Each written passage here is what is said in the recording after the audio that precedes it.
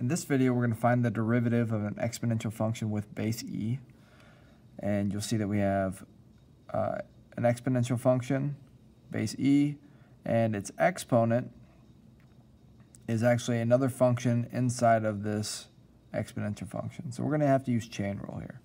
So we're going to say that k prime of x using chain rule would equal e to the negative x to the 5/3 minus x to the 3/2. Now I said that because the derivative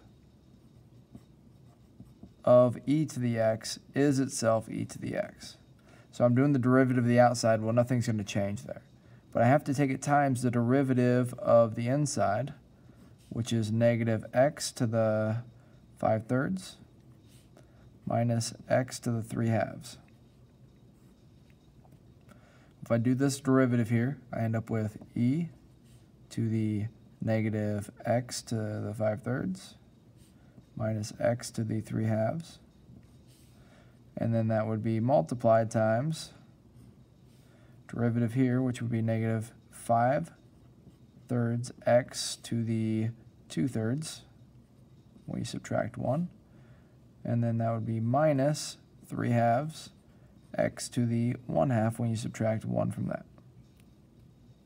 So they'd probably rewrite this in front, so it would be parentheses negative 5/3 x to the 2/3 minus 3/2 x to the 1/2, and then e to the negative x 5/3 to the 5/3 minus x to the 3/2. And that would be the derivative.